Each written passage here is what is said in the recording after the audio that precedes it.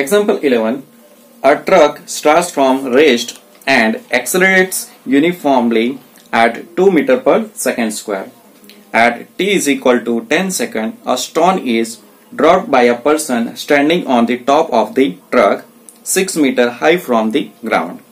What are the velocity of stone and accelerations of the stone at t is equal to 11 seconds? And we have to ignore the air resistance. So students, यहाँ पे बात किसकी हो रही है? एक truck है, okay, truck move कर रही है, पहले रेस्ट कंडीशंस में है, then after a is equal to एक्सेलरेशंस हो रहा है. एक्सेलरेशंस की वैल्यू इधर हमें दिया हुआ है. एक्सेलरेशंस की वैल्यू कितनी है? 2 मीटर पर सेकंड स्क्वायर के एक्सेलरेट करके वो मूव हो रही है.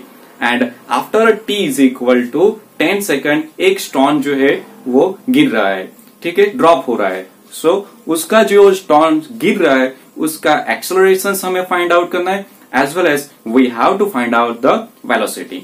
ओके, चलो तो पहले गिवन डेटा कौन कौन से है?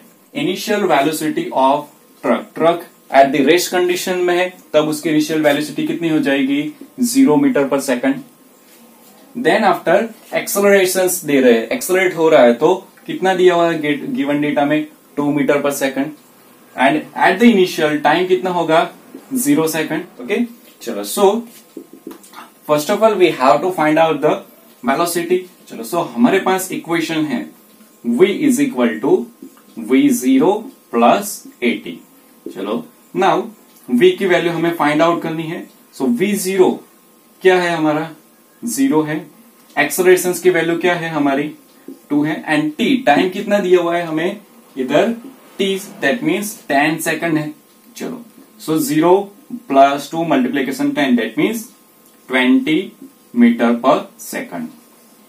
So what we can say, stone moves with constant velocity in horizontal direction. So there is no change in horizontal component of velocity. So horizontal component of velocity, horizontal component को हम कैसे define करते हैं?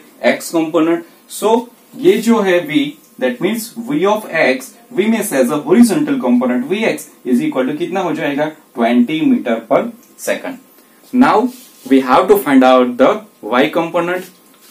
When stone is allowed to fall freely, initially velocity of truck v0, तब क्या हो रहा है? 0 मीटर पर second. So at the end of 11 second, given data में दिया हुआ है हमें at the end of 11 second, that means पहले कितना था हमारा? इधर यहाँ कितना था? 10 सेकंड. एंड अभी at the end of 11 second, that means time we have to find out. Time कितना रहेगा? t is equal to 11 minus 10. सो मतलब आ क्या जाएगा हमारा? 11 minus 10 that means 1 second. So we have to find out the y component of the velocity. So vy, v में से vy is equal to v0y plus ay into t.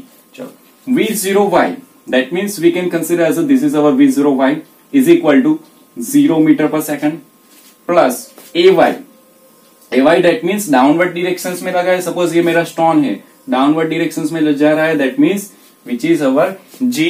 Okay, सो उसकी value कितनी है? 9.8. And t का value कितना आया हमारा? 1 second. So that we have to put, that means vy कितना आ जाएगा हमारा? 9.8 मीटर पर सेकंड.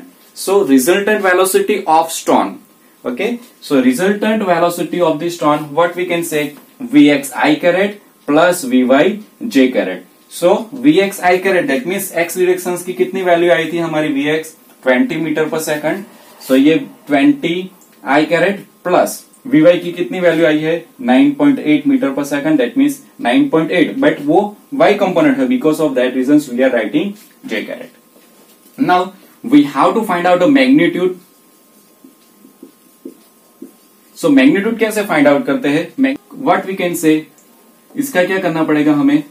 स्क्वायर, दैट मीन्स 20 का स्क्वायर प्लस 9.8 होल स्क्वायर. सो हमारा आंसर क्या आएगा? 22.4 मीटर पर सेकंड. दैट मीन्स स्टोन जो है वो ड्रॉप हो रहा है तो उसका जो मैग्नीट्यूड होगा कितना होगा? 22.4 मीटर पर सेकंड. तो ये हमारी वेलोसिटी ऑफ द स्टोन हो गया. Now we have to find out the acceleration. B में क्या कंसिडरेशन करना है? हमारा जो स्टोन है उसका एक्सेलरेशन फाइंड आउट करना है. But as we discuss into the horizontal, the stone which are the moving horizontal with Vx velocity in the x directions which is 20 meter per second with a constant velocity. And as we know that constant velocity होगा तो acceleration कितना हो जाएगा 0 metre पर second square. सो यहाँ पे for the horizontally हमारा acceleration कितना आ जाएगा a is equal to 0 metre पर second square. So एक्सेलरेशंस only in the vertical directions and which is only because of the gravitational. So a is equal to क्या value आ जाएगी, a is equal to ay is equal to g. So g की value तो हमें पता ही है कितनी है 9.8 metre पर सेकंड स्क्वायर.